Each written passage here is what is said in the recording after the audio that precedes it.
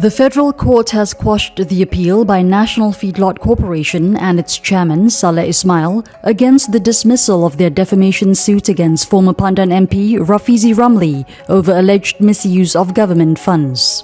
Chief Judge of Malaya, Azhar Mohammed said Rafizi, a PKR vice president, had successfully raised the defense of fair comment to defeat the suit. He is entitled to express freely on a matter of public interest, said Azhar, who delivered the unanimous judgment today.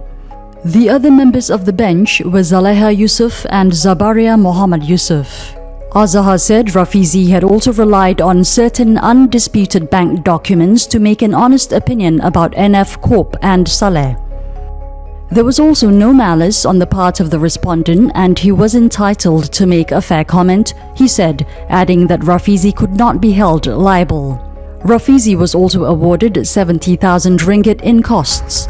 Salleh had filed the defamation suit against Rafizi in 2013 after the then MP alleged that he and NFCorp had used a 71 million ringgit government loan as collateral to purchase properties in KL Eco City.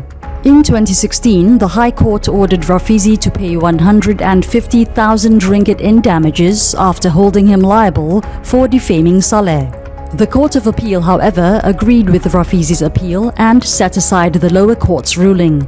It ordered the 150,000 ringgit that was paid by Rafizi to Salleh be refunded and also awarded costs of 110,000 ringgit to Rafizi.